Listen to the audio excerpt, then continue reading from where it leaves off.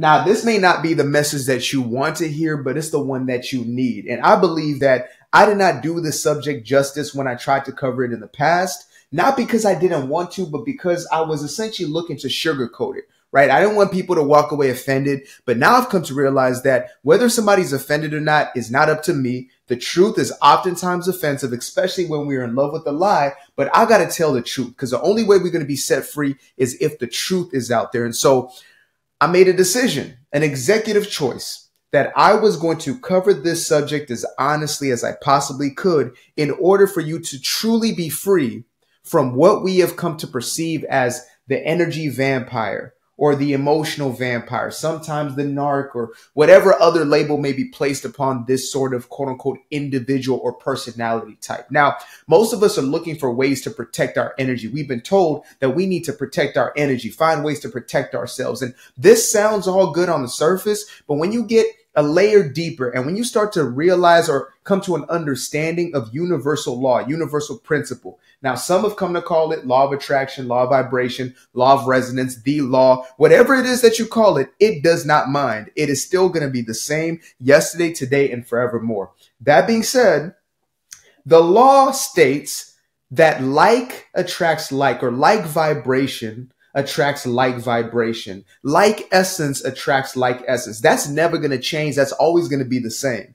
And this can be offensive to us when we start looking at the aspects of our lives that show themselves that we do not desire. So when we look at, let's say, the job promotion that you got, or the car that came into your life, or the soulmate relationship, right? Something that's been this kind of a huge aspiration that you've had throughout your life, and you fixated on, you focused on it, you gave your energy and attention to it, and finally it manifested. We love to take credit for those things. That's easy to take ownership over. That's easy to take responsibility of. However, when it comes to the undesired aspects of our lives, all of a sudden, universal principle's gone. Universal law is gone. When we attract the toxic relationship, all of a sudden it just happened to us, right? Our quote unquote picker is broken. We find different means or different ways in order to absolve ourselves of responsibility and accountability when it is not the thing that we wanted. And so it's the very same when it comes to the quote unquote energy vampire.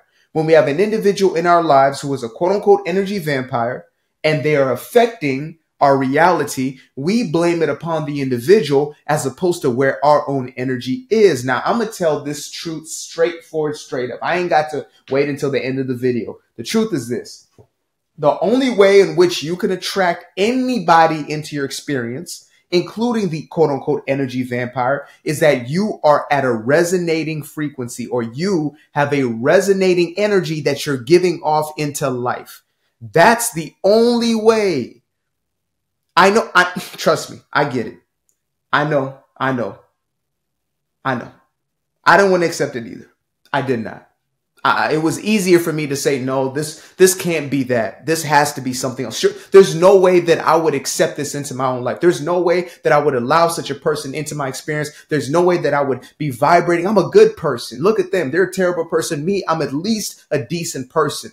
But in truth, it has nothing to do with the morality of it. It has to do with what energy are we giving off. So some of us will view, let's say, somebody who is abusive as somebody who is bad, evil, wrong. Yet when we do that very same thing to ourselves, we overlook it or we belittle it. Most of us are more abusive to ourselves than anybody ever has been towards us. Most of us have a subconscious program playing that is literally of self-abuse. There's no other way I can name it. There's no other way I can label this. There's no other way I can quantify it. We move through life beating ourselves up continuously, telling ourselves things that, frankly, if somebody was telling us from the outside, we would view that person as abusive and we will find a way to get that person out of our lives. We would not want that person's company. And yet we see this as normal when we do it to ourselves. And then when we're surprised that somebody has come into our life experience and is demonstrating the exact same behaviors towards us. Life is nothing but a mirror. Life is reflecting how we view and perceive ourselves, the belief systems that we hold about us, the beliefs that we hold about life, and of course about those around us. So when you believe that life is untrustworthy or you can never find anybody trustworthy, therefore you're going to attract to yourself the very same essence of that belief system. If you do not believe that life is trustworthy, anybody is trustworthy, you're going to attract to yourself individuals who are untrustworthy. Now, we play this equation backwards. We think to ourselves, I believe people are untrustworthy because I've had experience of such, not understanding that the belief starts first. It's always the belief that then manifests, and then we use the manifestation as a justification to keep going in those circles, to keep those patterns alive. We already had the toxic relationship dynamics within us. This doesn't mean that we were a quote unquote toxic partner. This simply means we were treating ourselves in a certain way that is then reflected in another person coming into our experience. You know, one that flabbergasts us for some reason is when you have a taker who attracts a giver, quote unquote giver, right? It really is a people pleaser, an individual who is giving for the sake of getting external validation, and another person who takes and is in need of that exchange of external validation seeking. So you have two people who are in a frequency or in an energy of fear, in an energy of anxiety, in an energy of lack, who are perfect matches. They attract to each other. They are like magnets. You understand me? They are perfect resonance. They cannot help but attract one another. And we look from the outside and we say, wow, how can this good person attract such a bad person? That's our own judgment. That's our own perception from the outside looking in. When in truth, if you were to see those energies, they are an exact, perfect parallel. Both individuals are living at a state of fear. And if I'm to be honest with you, people pleasers are as controlling as anybody. How do I know? Because I am a recovered people pleaser. I was 26 to 25 years on that pipe. You understand me?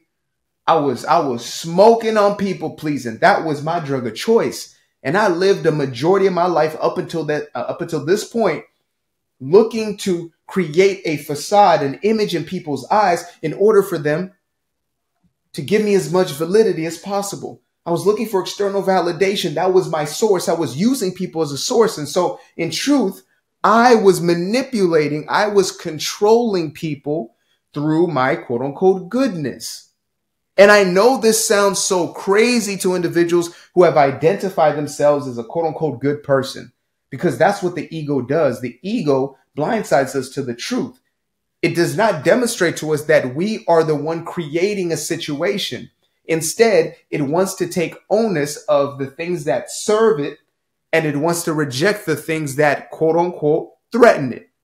And so taking responsibility, according to the ego, that quote unquote survival aspect of self, is threatening, because that says, well, maybe that means something about me. What does that say about me? Maybe I'm at fault. What we don't realize is that once we take that accountability of that responsibility, we now become the one in control. No longer are we a victim to circumstances, but instead we take back the power that is vested within us. But until then, we will continue to manifest situations that are undesired. We will continue to find ourselves in relationship dynamics where we have so-called energy vampires coming into our ecosystem.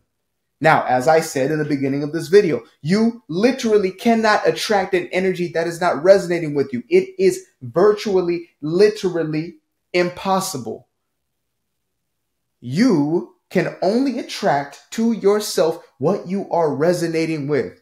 At every waking moment, this is the truth. At every sleeping moment, this is the truth. Actually, I created an entire video on how to go to sleep. Well, I said success through your sleep, in essence, is the video. And it basically covers how most of us condition our minds right before we go to sleep for more limiting beliefs, more destructive belief systems. We don't look over the contents of our subconscious. Instead, we just feed ourselves anything. We go to sleep into our subconscious state, and we are making ourselves susceptible to a lot of madness. But that's a subject for another time completely. Make sure to watch that video when you get a chance. But back to the subject at hand. As far as the quote unquote energy vampire is concerned, you never have to protect yourself from not only that, but there is no need to protect yourself from anything, because the energy of I need to protect myself is actually giving off a signal to life that you are unsafe. Trust me, I know this might be a new concept, so let me break it down. Like attracts like. So joy attracts joy. Fear attracts fear, right? So if you're coming from a state of consciousness or a state of belief that I need to protect myself, that is inherently saying at an energetic or an emotional state that I am unsafe. And if that is the belief that I'm holding on to, then I'm going to have representations of not being safe within my physical experience. So it's literally creating the problem. This is why fixations on problems create more of the problem. Worrying is praying for the thing that you do not desire. I made a whole video just on that.